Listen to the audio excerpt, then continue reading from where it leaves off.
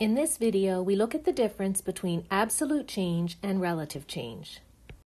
Let's begin by taking a look at absolute change. We'll start with an example. On July 21st, 2020, there were 65,277 new COVID cases reported. On January 8th, 2021, there were 300,594 new COVID cases reported. Find the absolute change in the number of new daily cases. What does it mean when we're asked to calculate the absolute change? Well, the absolute change, by definition, is simply the absolute value of the ending quantity minus the starting quantity. Again, the absolute value of the ending quantity minus the starting quantity. In simple words, it's the absolute value of the difference between the two numbers. Let's apply this to our original problem. So on July 21st, 2020, there were 65,277 cases. This is our starting quantity because it comes first. At a later date, specifically in January, almost 6 months later, we have another amount, and that amount is 300,594. That's our ending quantity. To calculate the absolute change in these two quantities, we start by taking the absolute value of the ending quantity, which is 300,594, and subtract from it the starting quantity, 65,277. It's as simple as that. That gives us the absolute value of 235,317. Now, what does the absolute value do to this number? An absolute value takes any number and makes it positive. Since our original number is already positive, the absolute value does not affect it. So our final answer is simply 235,317 cases. This would be the absolute change in the number of new daily cases. Let's take a look at one more example involving absolute change. A politician's approval rating dropped from 52% to 47%. Find the absolute change in the politician's approval rating. To calculate that change, we again refer to the formula, which is the absolute value of the ending quantity minus the starting quantity. So we're going to have the ending quantity minus the starting quantity. In our specific example, our ending quantity happens to be 47% because the approval rating is dropping.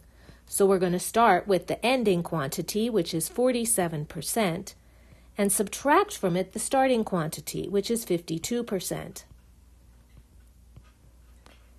If I take the absolute value of 47% minus 52%, I get the absolute value of negative 5%. And again, the absolute value of any number is simply its positive value. So specifically, the absolute value of negative 5% is just 5%.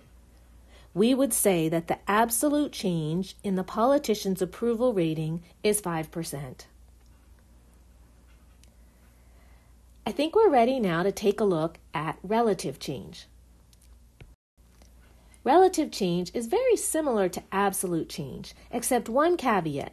The relative change takes into account the initial amount you're starting with. You're saying, how does the change relate to what you started with? Let's take a look with our examples again. On July 21st, 2020, recall there were 65,277 new COVID cases, and January 8th, there were 300,594 new COVID cases. This time, instead of finding the absolute change, we want to find the relative change in the number of new daily cases. Well, to do that, we need to look at the formula for relative change. The formula for relative change is that relative change is the absolute change divided by the starting quantity. Again, it's the absolute change divided by the starting quantity. And recall, absolute change is just the absolute value of the ending quantity minus the starting quantity. And then we're going to divide by the starting quantity. Let's apply this formula to our problem. We start with our absolute change. And if you recall from the previous example we did, our absolute change was 235,317. That was the absolute change in the number of new COVID cases. We simply took our end amount minus our start amount and then took the absolute value. But now to get the relative change, we want to compare that to the starting quantity. So we're going to divide by our starting quantity, which is 65,277. Now this gives us a fraction, and in fact a decimal, right? Fractions are directly related to decimals. And more than that, it also gives us a percent. Very often we'll express relative change in terms of percents. So let's calculate that now. If we take 235,317 and divide it by 65,277, we get approximately 3.6048,99122. And that makes sense because 235,000 is about 3.5 times as large as 65,000.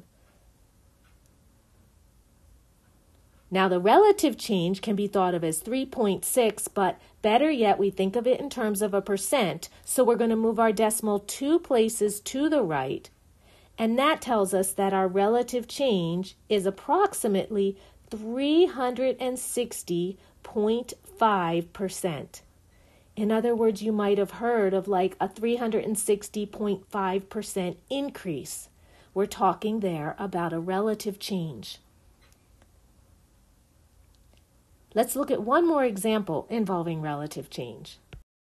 Let's take a second look at the politician whose approval rating drops from 52% to 47%.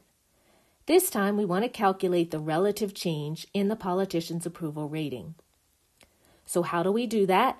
Well, we start by taking the absolute change, and if you recall, the difference between 47% and 52%, absolute value was 5%. So the absolute change was 5% between those two values.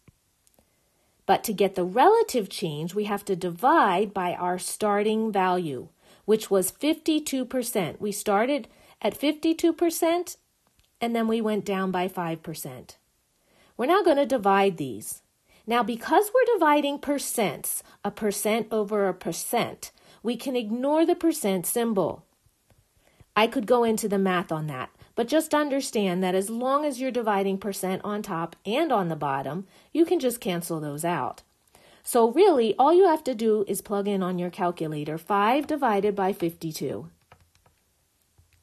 And 5 divided by 52 is approximately 0.0961538. Again, when we think relative change, we think in terms of a percentage change, so we're going to move our decimal 2 places to the right.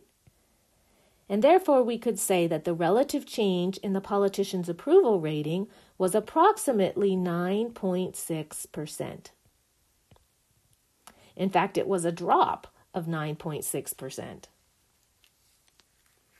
Anyways, hopefully this video helped to explain the difference between absolute change and relative change. If you have any questions at all, don't hesitate to email or message me. Good luck!